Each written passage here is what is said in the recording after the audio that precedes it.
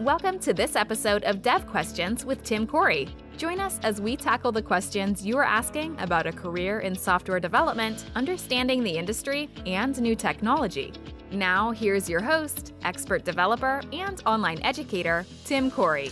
What are the most important traits of a software developer? What attributes will help me succeed as a developer? Now, these are questions that I wish I had asked 20 years ago, because I think that it would have helped focus me on what I should do next. So let's talk about this in today's episode of Dev Questions. I think there's two main attributes that a software developer needs to have. Now, there may be more peripheral ones, there may be others we can talk about, but I think these are the two that are really the most important, the key ones. And the best part is that neither of these is something that you are born with. Okay, so let's start off with a quick illustration. If you are growing up and your parents say you can be anything you want to be, that's baloney. You can't be whatever you want to be. It sounds great and it sounds encouraging, but the reality is that you can't be. I wanted to be a fighter pilot when I grew up. I wanted to fly jets. I wanted to fly them fast. That seemed like the coolest job for me. I actually went down to the recruiter at one point and said, this is what I want to do. And fortunately, I had a very kind person who kind of pulled me aside and said, listen, here's the reality. You are, at the time I was 6'6". He said, there is no way you will fit in a cockpit. You just won't. And even if they somehow crammed you into a cockpit, if you ever had to eject, you would die. Not a joke, not an exaggeration, you will die.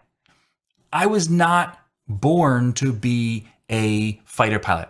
I couldn't be. I did not have the correct physical build for it.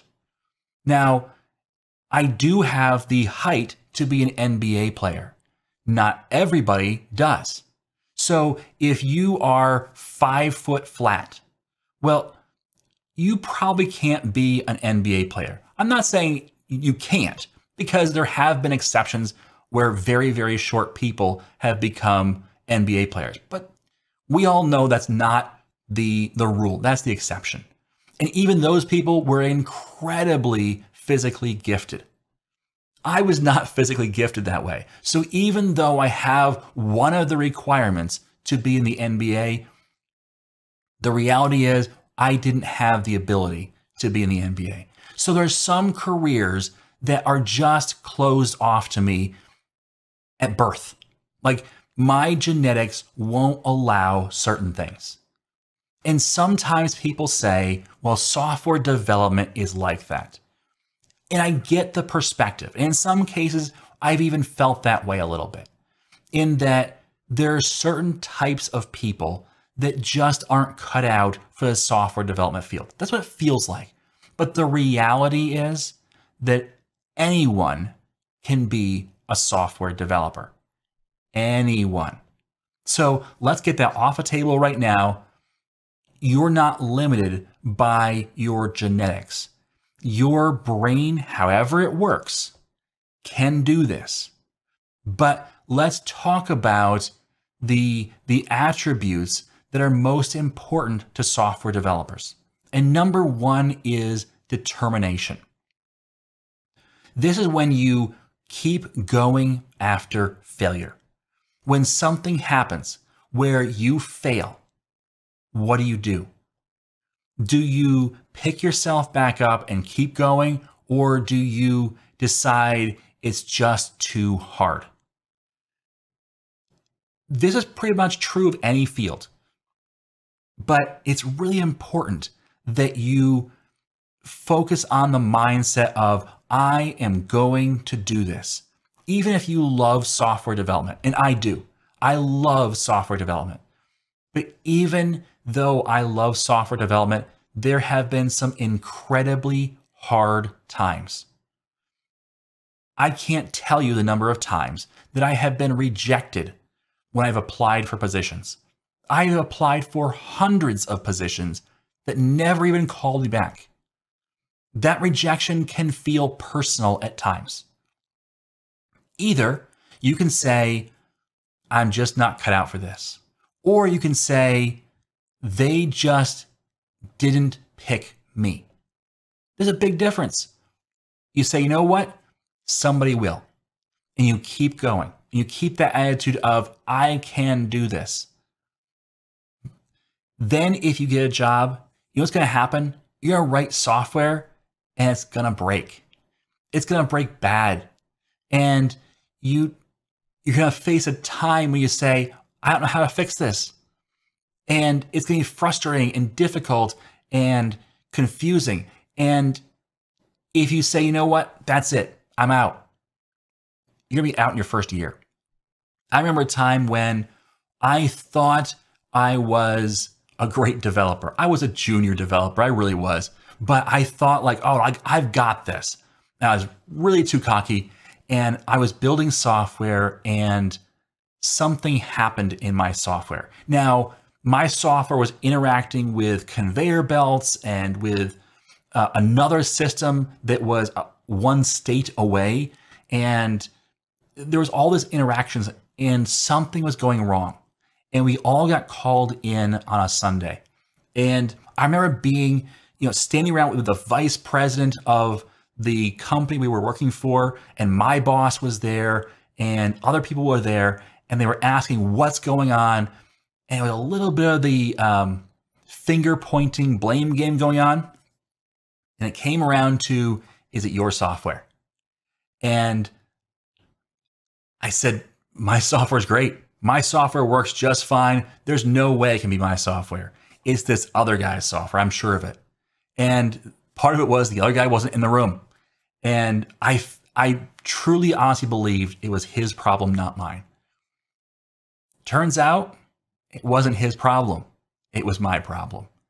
And I tell you what, I have never felt so small. I have never felt like I wanted to crawl off in a corner, curl up and die like that. Because I had just declared in front of everybody that it wasn't my problem, and it was. And every eye then turns to me, and now I'm like, oops. And then I have to go fix it. But because it's a production level problem, because everybody's involved, it's not like I get a week to fix it. I have to fix it now. And I have to fix it with my boss over my shoulder, with the vice president of the company looking at me, with everybody else waiting on me. That kind of pressure can be really overwhelming. Now, I put myself in that situation because I was the one that opened my mouth and said it can't be my problem. And my boss, very kindly, but he chewed me out over that one. And he said, don't ever do that again. Don't say something you don't know is not true. But I could have given up then. I could have said, you know what? I can't do this. I'm not good enough. Because I tell you what, everybody there thought that I wasn't good enough. Because I wasn't in that instance. But if you're determined, if you say, I wasn't good enough then, but I will be. I may have failed then, but I won't always. That level of determination, even in the midst of failure, will carry you through. But you have to be determined. You have to hold on to the fact that yes, you can do it. I have seen a lot of potentially great developers give up. And it's not because they couldn't do the job. It's because they didn't believe they could do the job. They wrote great code. It crushed me to see it. I used to teach in a community college, and I would see my students, and some of them had so much potential. They all have potential. In fact, I had students that other people had told, you don't have potential. But when they were finally able to see they had potential, they went on to do great things. And yet, people that had more natural talent than they did, when they got faced with the difficult times, said, I'm not cut out for this. And because of that, it held them back. And because it held them back, they finally just gave up. So if you want to be a developer, you need to be determined. You will face hard times. It's okay. We all do. The key is to not give in. The key is to stick with it. You will have code that just won't work. If you want to see an example of this, watch the TimCorey Retail Manager series. You will see code that doesn't work. You will see stupid mistakes. You will see Tim bang his head against the desk trying to figure out why this doesn't work, and usually on video. Because I tell you what, it happens. I had a video where I was calling the API and I had to pass in the token that said I'm authenticated. And I forgot to put bearer in front of it and say bearer and then the token. I just passed the token in and it wouldn't work. I couldn't figure out why. It's a stupid little mistake. And when I finally figured out, I said, you know what? You've probably been screaming at the screen, put the bearer in. And I had a person comment recently. I said, yes, I was screaming at the screen. My neighbors thought I was crazy, but you just have to put bearer there. It happens. And you know what? If I wasn't determined and say, you know what, I can figure this out, then I would have quit. And if I had quit, you wouldn't get the rest of the series. And in fact, I have felt that way so many times where I say, you know what? I can't complete this. There's something that is stopping me. I can't figure this out.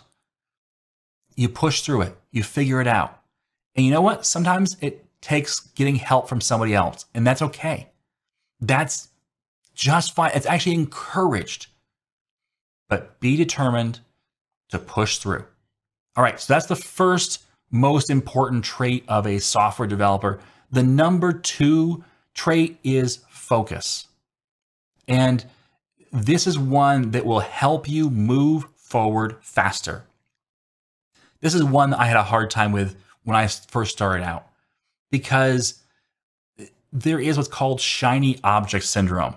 The idea that something new and exciting is coming out and you want to learn that.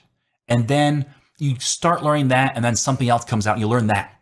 And what happens is you become such a generalist, but in such a shallow level that you really can't do anything. So the first key here is with focus is practice instead of moving on. When you watch a video where you learn a new code technique, practice it. Don't go on to the next video.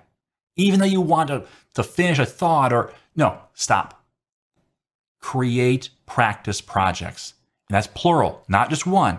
Create multiple. Focus on learning that well. When you've watched a video on something or read a tutorial, you haven't really learned it. When you learn it is when you do it. So do it 2 to 5 times. That's what I do. Now, it's not what I used to do. I used to just read a tutorial and go, cool, got it, and move on. And I tricked myself into thinking I was learning. And then I went to actually use these things. I missed steps. And so it didn't work. And I had bugs and I had frustration, and only determination helped me push through. But I had to go back and really learn it. Well, learn it up front. Figure out what you caught from the tutorial and what you missed. There's often things that you miss. So practice instead of moving on.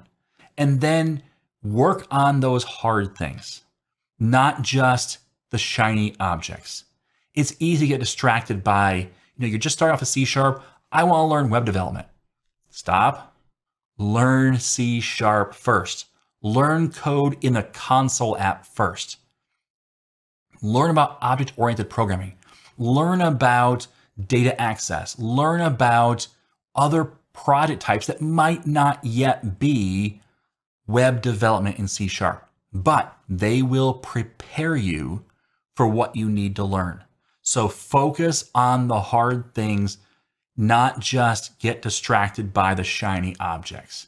So focus is really important.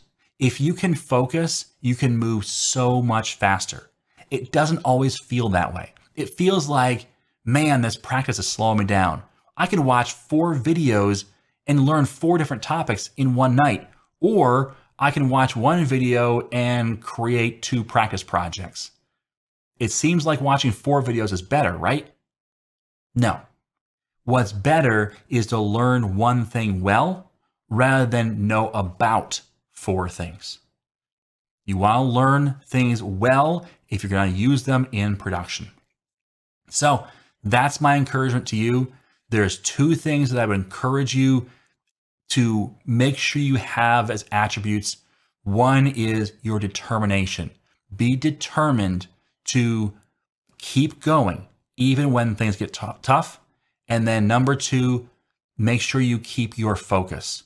Keep focus on what you need to do next. Keep focusing on practicing and going deeper rather than just skipping from topic to topic. When you're building applications, focus on it. It's so easy to get halfway through an application and get distracted by a different application or a different idea. Focus in on finishing. Get to the end before you move on. By doing so, you will be so far ahead of your competition that you will launch yourself further, faster in your career than if you just wander from thing to thing. All right, so those are the attributes that I wish that I had focused more on. See, focus. Those are the things I wish I had as a younger developer because I'd be further along than I am now. So I hope you found this episode helpful. If you did, I'd appreciate it if you'd share it on the social network of your choice. Thanks for listening. And as always, I am Tim Corey.